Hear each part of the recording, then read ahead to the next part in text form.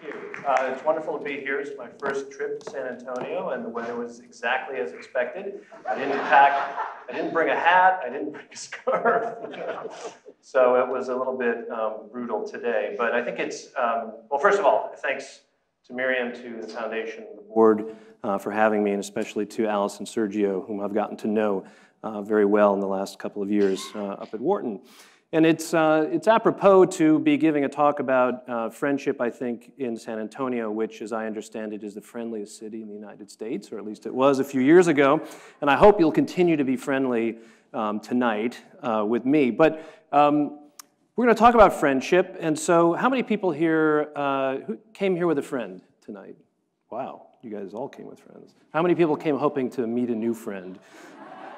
Okay, so I'm going to give you an opportunity to exercise your social brain, which we're going to talk about. So just turn to somebody you don't know and say hello right now. This is kind of that old church thing.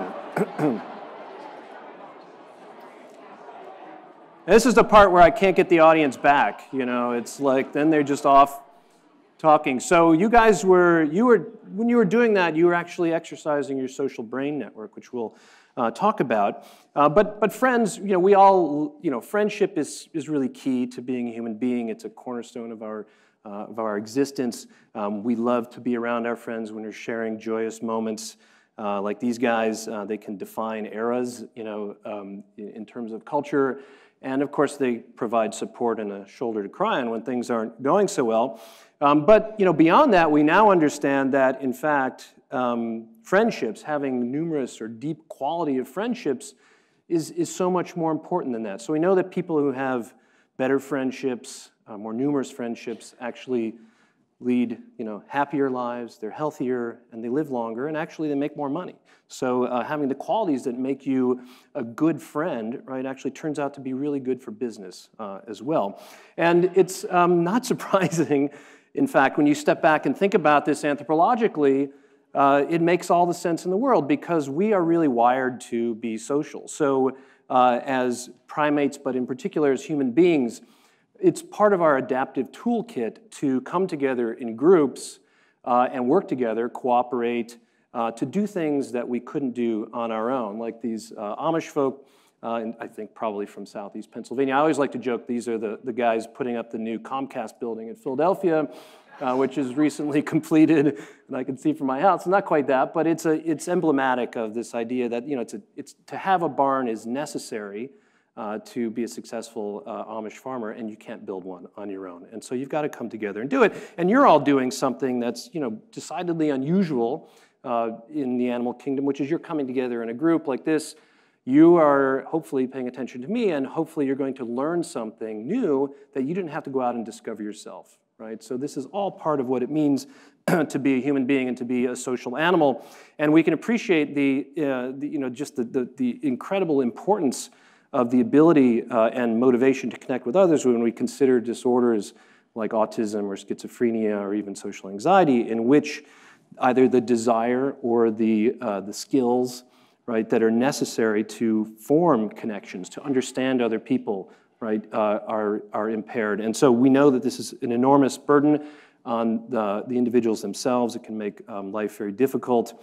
And we know that it's, you know, it's a huge burden for society as well. So if we could, you know, if any fraction of the work that we're doing could begin to uncover ways in which we can utilize, all right, this knowledge to help these folks, that would be a game changer. And I think we all now appreciate, and I've been hearing a lot from the folks here in the Mind Science, I know this will be a topic tomorrow, that, and on the radio show that we did today, that it goes beyond, right, folks who are having deeply, you know, troubling mental health issues. So we all are, I think, deeply and acutely aware that we're in what has been dubbed an epidemic of loneliness. You know, survey after survey after survey comes out and tells us that, you know, half the people in the world say they've experienced, you know, loneliness in the past year.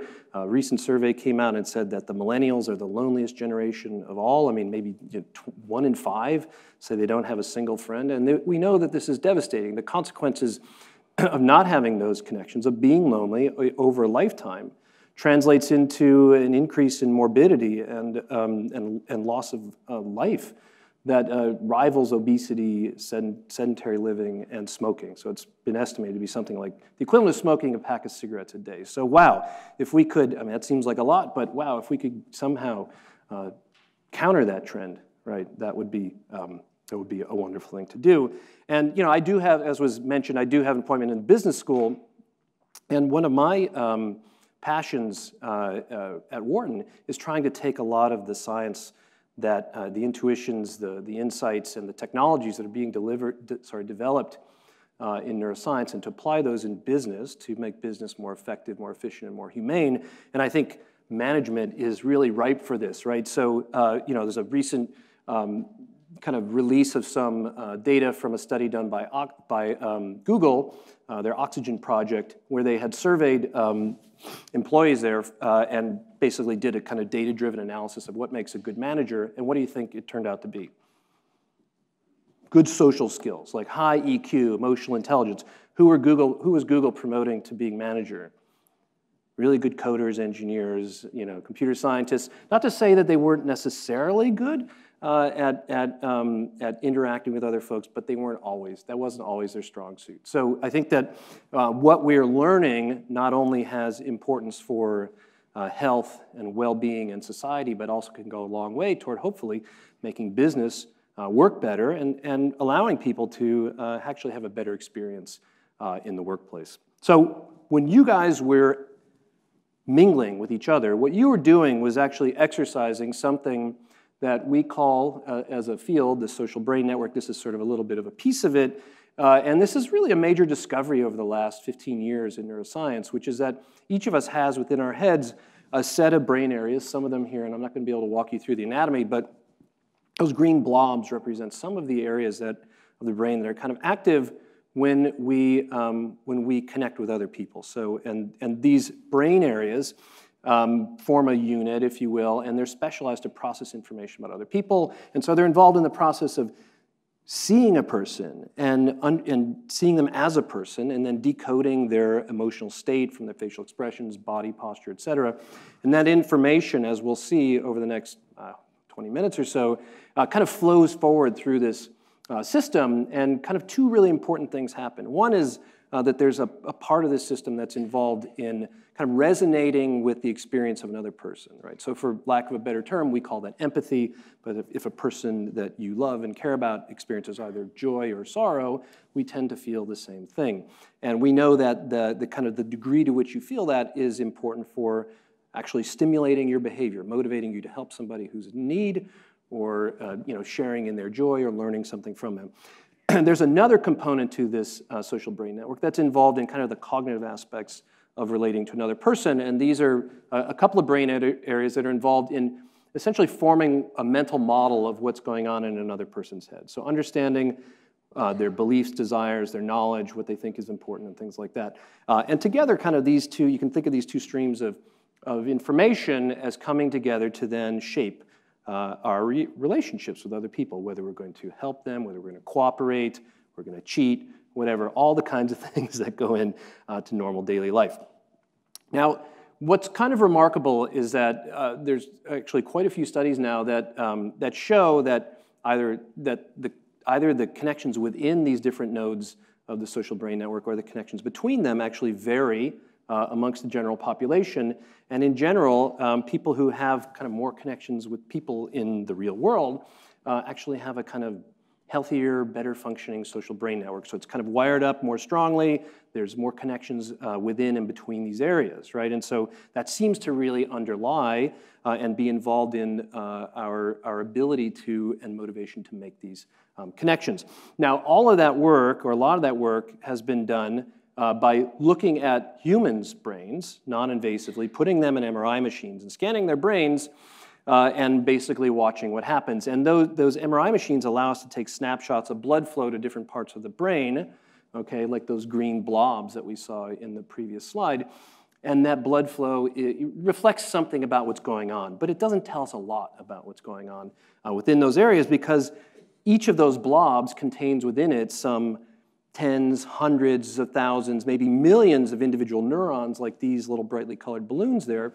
And those neurons are what are the basic building blocks, okay, of brain function. And each of those neurons can collect information from different neurons, send it to other neurons, express different receptors, use different chemicals to signal. And so if we really want to understand how our brains connect with others, we have to get a little bit deeper than we can typically do using brain scans in people. And so for that reason, we turn to animals which bear striking resemblance to us in terms of the importance and complexity of their social connections. So namely, in my case, rhesus macaques. Other people work on other kinds of non-human primates. But the beauty here is that they share a lot of these features of their social lives with us. And also, their brains are basically wired up in exactly the same way ours are. And in fact, even many of the exact same genes, okay, that we have in our bodies and brains operate in theirs as well. And so there's an incredible correspondence and allows us to get a little bit deeper. And I'm going to tell you a little bit here in the beginning about ongoing work that we've been doing for about 12 years on an island called Cayo Santiago Island, which is off the east coast of Puerto Rico. And in 1938, about 400 rhesus macaques from India were basically dumped onto Cayo Santiago Island as a kind of founding breeding population and also for research. And they've been under continuous observation and study ever since. And it's an amazing place to work because the animals are completely habituated. You can walk right up to them. You can be as close as you are to each other. And they are not bothered. You can observe them. And we know everything about every animal going back to the beginning, the founding of the population. And then every fall, we do kind of a monkey rodeo, which you guys probably get here. A monkey rodeo where we round up monkeys and we can collect various kinds of biological specimens from them. So we can get DNA, we can get other samples. This allows us to really go a bit deeper, but in an animal whose behavior is natural. And so these monkeys are really cool because they, like people, they spend a lot of time servicing, maintaining social relations, so they groom each other. This is like going to have coffee or beer with your friend. And those relationships are really important. So monkeys help each other in a variety of circumstances, in particular when they get into fights, which they do a lot. They are also status-striving little despots, and they want to get to the top of the hierarchy because then you get better resources, better mates, et cetera. And they use these relationships as alliances that help them to get ahead. And so we have literally, I don't know, about 10 folks on the ground there at any time, research assistants who follow individual monkeys one at a time for about 10 minutes, and they record everything they do, and they just kind of work through the whole population.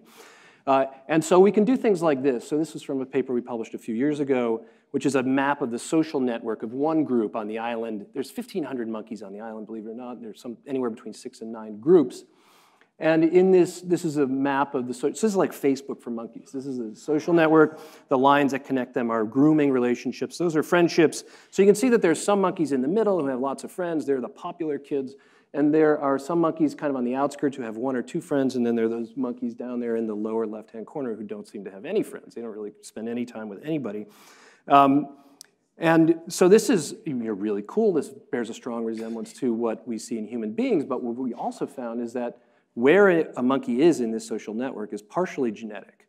Okay, so if you're a popular monkey, your babies are probably going to be popular, even if they move to another group. And if you have a monkey on the outskirts, you're a loner, a wallflower, if you have offspring, your offspring will have similar kinds of qualities.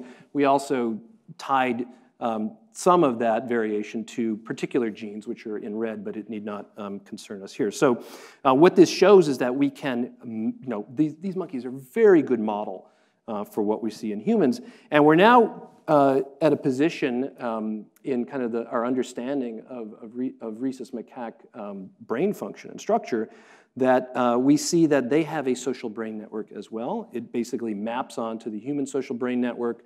And we and other scientists have busily been going about studying the activity of neurons in these different nodes of the social brain network in these animals to see how they contribute to these different functions, right? And what kinds of different aspects of either the social environment or the physical environment or the chemical milieu in their brains might shape and change the way that this network functions in a way that might be very relevant for developing new therapies in humans.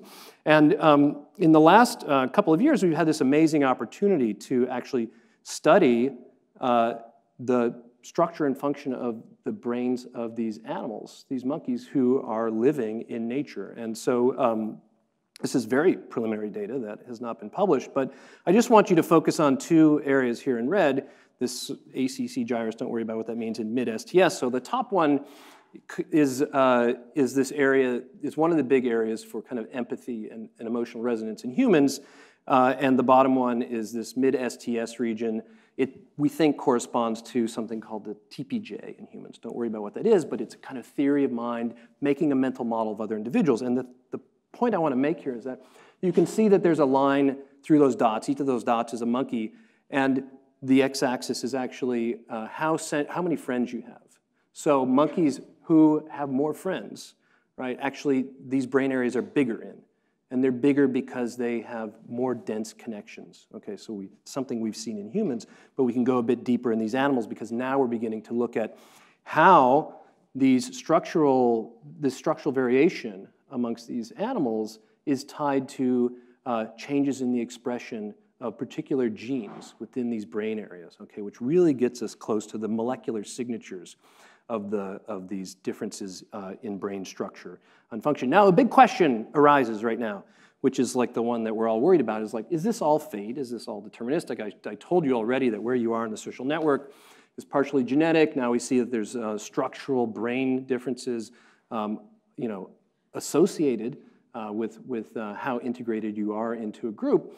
And the good news is that it's not all genetic, okay? So it's something that you can change. So even though each person, each monkey comes into the world with their dial set at a different number, maybe it's a 3, maybe it's a 9 or whatever, everybody can turn it up a little bit. And this is not data that you can really get from human beings. It's not an experiment that you'd want to do on your kids, which is to put them in different sized families, and then see what happens. But my colleagues that I work with at Oxford have done the experiment in monkeys. Basically what they did is they took rhesus macaques who were living alone, they scanned their brains to map the health and integrity of the social brain network, and then they took those monkeys and they put them into different size groups. So some monkeys had to learn how to get along with one other monkey. Some monkeys had to learn how to get along with 5 or 8 or 10, and some studies all the way up to 32 monkeys. You let them live like that for a few months, bring them back into the lab, scan their brains, and what they found is that those monkeys who exercised their social brains, okay, they had to figure out how to make friends with more other monkeys. These brain areas got bigger. Okay, and the connections between them got bigger. So if there's one thing you can take home from this talk tonight, is it's sort of use it or lose it. This is a muscle you can exercise.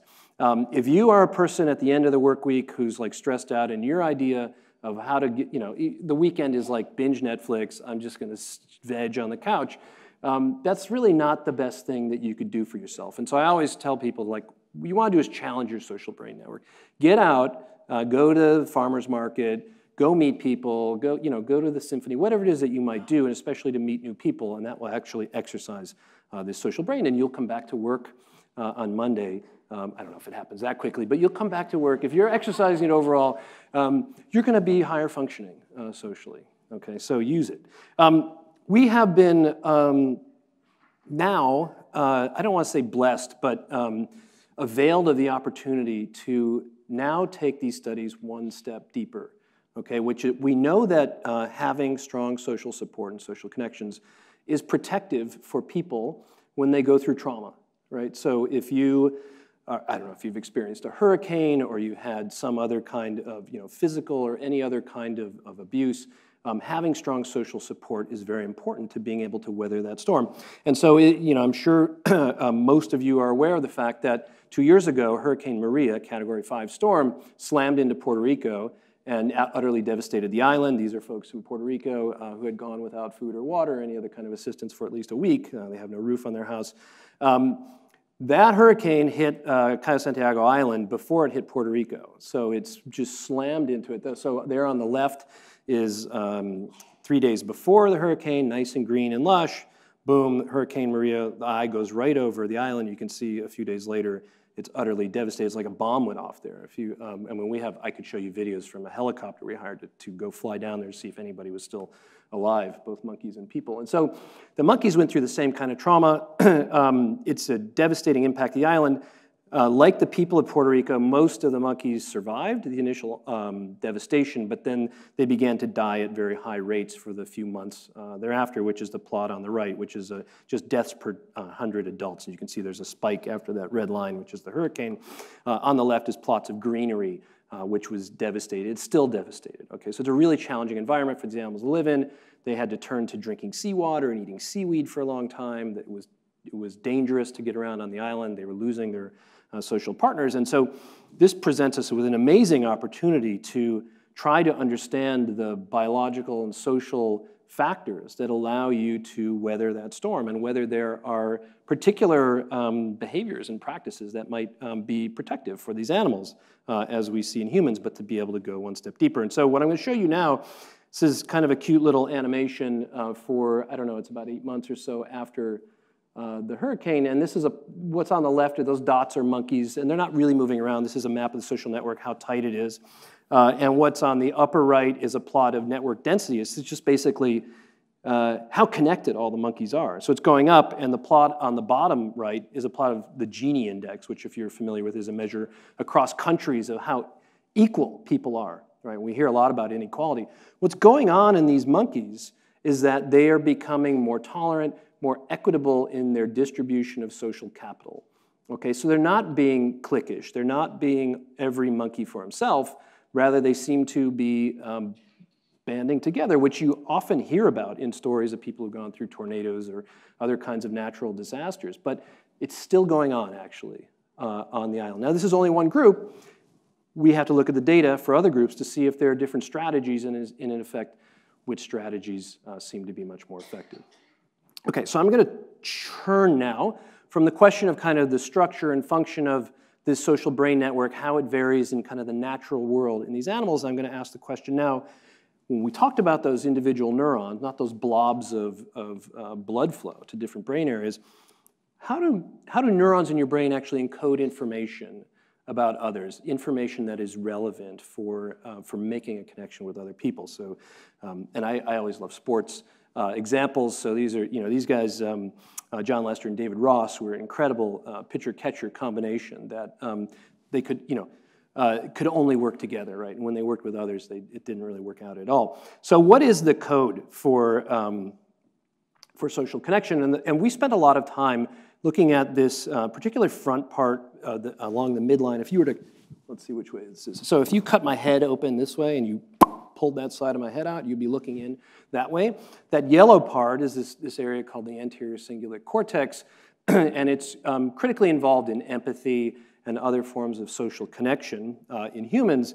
And so we spent a lot of time studying the activity patterns of neurons in this area, and what we found is that these neurons act like mirrors for the experience of another individual. So basically, a neuron there would respond in the same way to if you got a reward as I got a reward. Okay, and that is really, really fascinating. In fact, we found that the quality of that signal, if that signal was greater, monkeys were more likely to donate reward to that other monkey. So it seems to play a very important role in prosocial behavior. And it's these neurons, these mirror neurons for experience, are really kind of the living embodiment of theories in psychology that suggest that the way that we understand the experience of another individual is through simulation. Right? We're simulating, we're understanding, we're remapping what we see somebody else experience in terms of our own experience, which I think is really, really fascinating. We're doing a lot more work on this, and I'd be happy to talk about it later. But what I want to do right now, in the interest of time, is to turn to this other big function of this network. Right? So there's the kind of emotional resonance part, what we just talked about, and the other is this kind of more cognitive, forming a mental model of another individual's beliefs and desires and knowledge and goals, and which we think is critical for behaviors like cooperation. Right? So how do you know when to cooperate with somebody else? And this one particular area that we've talked about a bit already, this TPJ in humans, STS in monkeys. In humans, we know it's activated when we take the perspective of somebody else. So when we try to understand or see things through somebody else's eyes, okay? And the sort of kind of primordial function that leads to that is just sharing attention with another individual. So when a baby is, a young infant is growing up, one of the first things that they do is they look at their caregiver, and then they follow the gaze of their caregiver to whatever they are looking at, as we see here. This is critical for beginning to understand the reference of words that a caregiver is talking about, and it seems to be foundational for developing these other kind of cognitive skills like theory of mind and forming a mental model of another individual. We've shown that monkeys do exactly the same thing, and they do it with the same alacrity that humans do. And remarkably, if we use a drug to temporarily turn off this part of their brains, they can no longer take the perspective of other monkeys. So they can't follow their gaze, they can't share attention with that animal, okay? And then kind of, you would imagine that everything else might fall apart. Okay, so that's really interesting. It gives us functional evidence that this part of the network is really important, right, for allowing us to take the perspective of others. And it's interesting now to think about this behavior in light of, some other aspects of what it means to be a human, which is that we're all, many of us are striving for status. We're trying to achieve more than others, and status can be definitely something that is critical. And there's really interesting data from humans that when we think of ourselves as being powerful, more powerful than somebody else, we don't take their perspective. So here's a lovely little image from work done by Adam Galinsky at NYU and Maurice Schweitzer at Wharton. And they've done a variety of different studies like this, where they basically bring somebody in the lab and they say, okay, imagine a time when you were really powerful. Okay, write the letter E on your forehead. Or imagine a time when you felt very powerless. Write the letter E on your forehead as quickly as you can. So people who are feeling powerful, or even if they are powerful, write the letter E so they can see it themselves. Okay, people who are not feeling powerful, write the E the opposite way. Okay, from somebody else's perspective. And, that kind of sounds like one of these, can't replicate social psychology, businessy kind of things. But, it's been, I think, it demonstrated in a number of different circumstances. But we've also shown that something very similar happens in monkeys, which is that low-status monkeys take the perspective of all the other monkeys. So they follow all of their gaze. And high-status monkeys do not. So high-status monkeys are like these uber power people, and they just couldn't care less about taking the perspective of a low-ranking monkey, okay? Now, remarkably, being high power, high status, there's now at least a half dozen studies in humans that show that the higher status you are, either in terms of your self-assessment or your peer group, the less activity you have in your social brain network, okay? It's kind of like when we actually injected a drug into these monkeys' social brain networks to turn off one part of it. That's kind of what it's like for many people when they're feeling very powerful. Think about, the boss who comes into the building and, doesn't talk to the staff and doesn't relate to people around them, right? Because they're just kind of up here. So I think there's some very important lessons, I think, to take home from this. So right now in the lab, we have been working on kind of higher order, more complex aspects of mental modeling of other individuals. And we're looking at both strategic competition, which I'd be happy to talk about later, but I'm going to focus on strategic cooperation, right, which is key to getting along in society. And one of the beautiful things about working with rhesus macaques is that not only do their natural lives resemble ours in many ways, but they can perform exactly the same kinds of tasks in the lab. They interact with the world in the same way that we do. They pick up on games that are really complicated because they resemble, I believe, because they resemble the kinds of computations their brains evolved to solve. So here's just a little vignette of, on the left, I don't have the real monkeys they're playing, but it's two monkeys playing a version of the classic game of chicken, and there's two people playing it on the right. The little yellow dot that's flying around is the purple monkeys where he's looking, and the white dot on the right is where the subject that we are seeing play is looking. And basically, there's two individuals who are driving these cars. These rings are cars that they're driving at each other. The tokens that are ahead are the money or the juice that they could acquire by going straight. There's a smaller amount for deviating and turning away. Okay, that's the classic chicken game, okay? So if you crash into each other, if you're tempted by that big reward, then nobody gets anything, So there's often a tendency to want to turn away, but then you're the chicken, you're the loser, and you don't get as much. But in this game, we add a twist, which is that white bar is a cooperation bar. So if both individuals, if both players can coordinate and trust each other, they can push that bar together and they can unlock extra tokens. Okay, so it takes trust, it takes coordination, but we see that both monkeys and people do this. They do it quite readily. People are a little bit more cooperative than monkeys, which is not surprising, but it's there. And what we've discovered is that there are actually neurons, a population of neurons in this kind of back part of the brain we've been talking about that's important for mental modeling. There are neurons, the slide didn't advance. Could we, so there's a big bar between it that's a little disturbing. Canceled. I've been canceled. Only the young people got that, you know. Okay. Anyway, so I'll tell you about it, which is that we discovered a population of neurons that are selective for cooperation. That is what they respond to. So they respond to rewards that were achieved through cooperation and for nothing else in this back part of the brain, which is really, really remarkable. And we know in humans that this area is active when we're cooperating with others. We did not discover those neurons in other parts of the social brain network. So it seems to be, are we back? Let's see. Okay, great. So don't worry too much about squiggly lines. That's just brain activity. These are two example neurons. So the one on the top is from this empathy brain area. And we didn't find really any of these cooperation neurons there, but we did find them in this kind of more cognitive theory of mind area. It also suggests that to some degree, cooperation is much more of a mental, cognitive exercise rather than something that's driven emotionally. Okay, now I have to tell you there's a big gap between what we can observe directly in monkeys by recording from neurons in their brains, studying the activity of these individual neurons, and what we can see in human beings.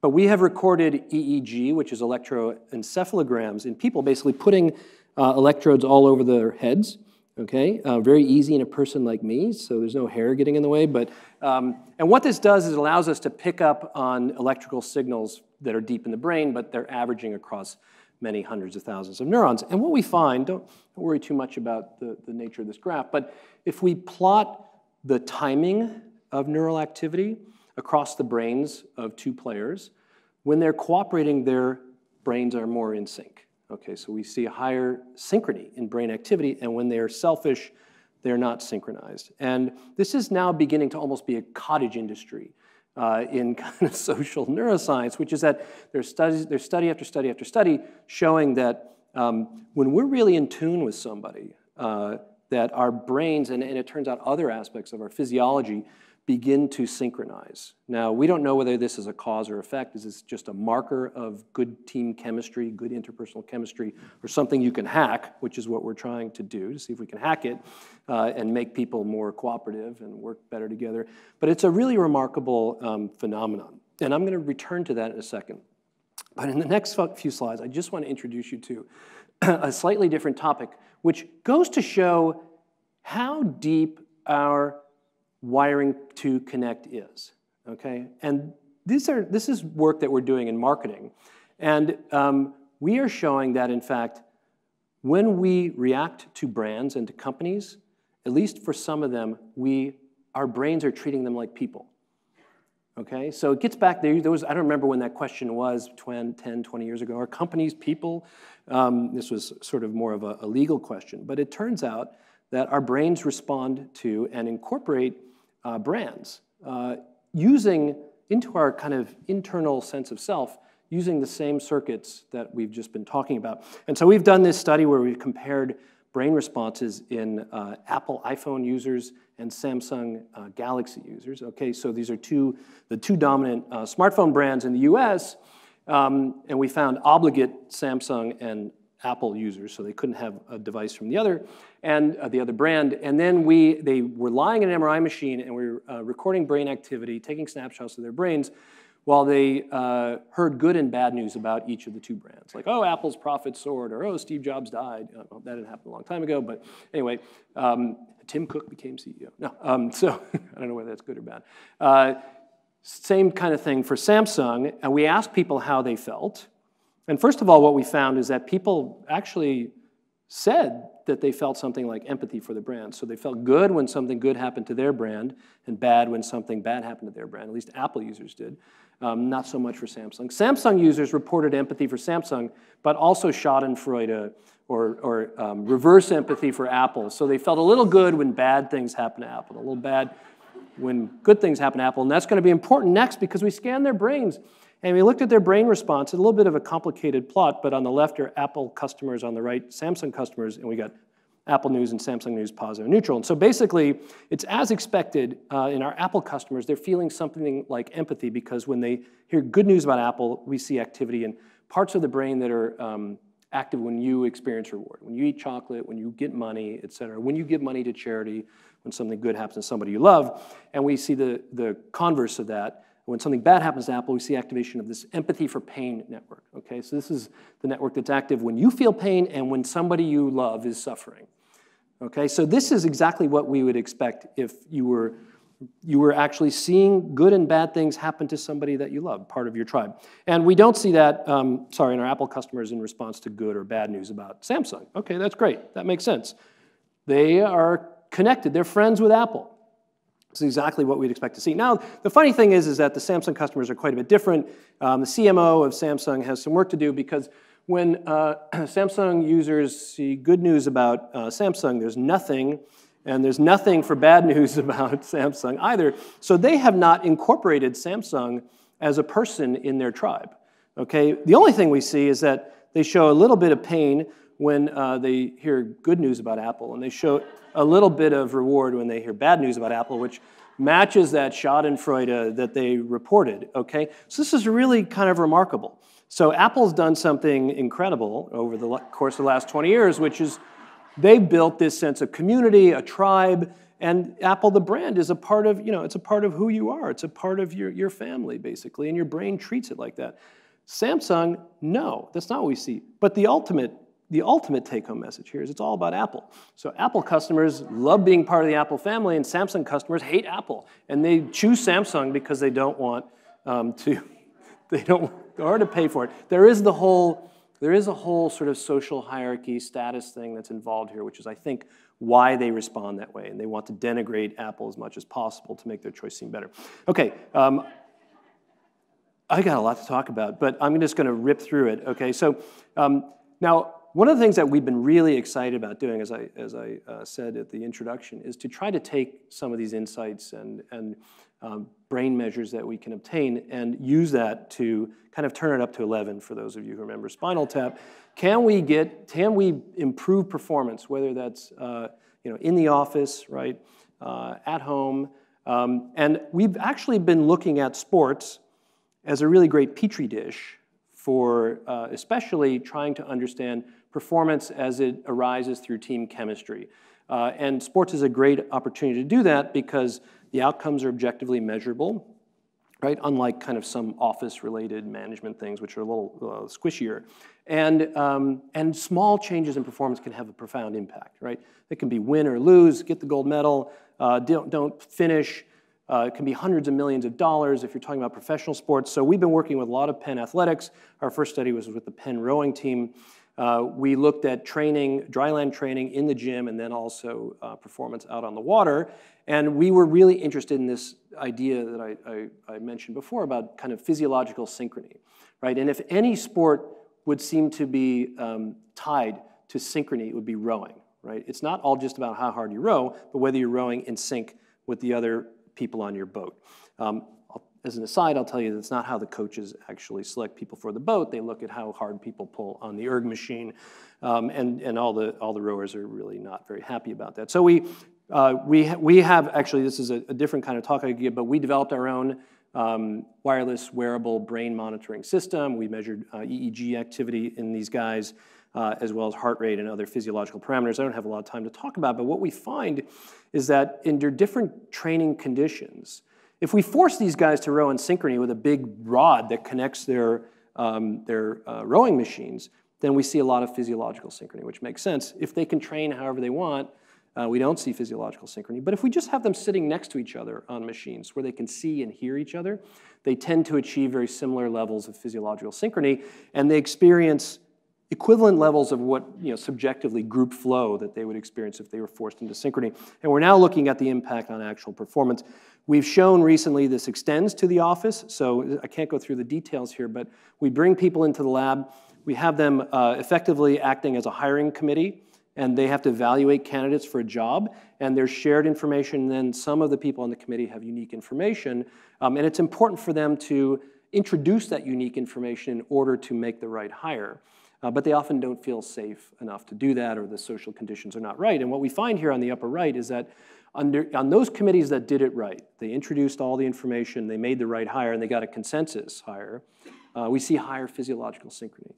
Okay, so we're right now trying to understand what it is that's driving that higher levels of synchrony, and as I said before, whether we can actually hack that through various kinds of interventions, exercises, intimacy building, which I'd be happy to talk about. I know I'm over time, but I'm going to race through the last couple minutes because ultimately I think a lot of this is a lot of what we're seeing in terms of variation in the function of these networks and in the quality of the relationships that people have are strongly shaped and regulated by a few what we call modulatory chemicals in the brain. So in particular, we've focused on oxytocin for a while. There's been a lot of interest in oxytocin a long time. So if I were to say oxytocin to you guys, you'd say love hormone or something like that. It's a little simplistic, but it is an ancient peptide in your brain and that seems to do a number of different things. It's released during childbirth and when mothers are nursing their young, and it seems to be really important for building that bond between a mom and baby. In humans, it's been conscripted for other functions, although it's a little bit harder to study in people. But it seems to be important for making eye contact and may be released when we have positive eye contact with others. We know that it is definitely stimulated by appropriate social touch. So we actually, all of us, have within the hairy parts of our skin, specialized receptors that don't tell your brain anything except that you're being touched by another human being in a nice way. And those receptors ultimately lead to the release of oxytocin in the brain. And that release of oxytocin seems to be very important for other kinds of social bonding, going beyond mother-infant, but to, between spouses and romantic partners, and also amongst larger groups of people. A lot of the work in humans has been very controversial, and we've been very lucky enough to study in animal models as well. Because of these qualities, the properties of this naturally occurring peptide, it's now being investigated in many dozens of clinical trials here in the US as a therapeutic for improving social function in folks who have autism or schizophrenia or other disorders that have social impairments. And the early data suggest that it does actually really have a positive effect in randomized controlled trials, which is very, very important. So it promotes eye contact. It allows people to be better at reading social cues and things like that. And of course, we have been trying to work out some of those mechanisms in monkeys, where if monkeys inhale oxytocin, we've shown that gets it actually into the brain, so we can measure it in the brain. The oxytocin gets translocated there. And monkeys show a lot of the same kinds of things that have been reported for humans. So it increases eye contact. It increases attention to other monkeys. It makes them kinder. It makes them more prosocial and giving. And it also flattens the social hierarchy. So monkeys, rhesus macaques, who are the most despotic critters on the planet, become basically these little egalitarian, I don't want to say marmosets, but they're a very different kind of animal, which is really remarkable. And we've shown that not only if they inhale it, but if you put the oxytocin directly into that social brain network, specific spots, it has the same effect. So we know that it's operating through those very brain areas, right, and operating on those neurons that we talked about, those mirror neurons for reward, and possibly those cooperation neurons. Not all of you are going to go out and buy oxytocin, although you can buy it on the internet, Liquid Trust, and spray it up your noses.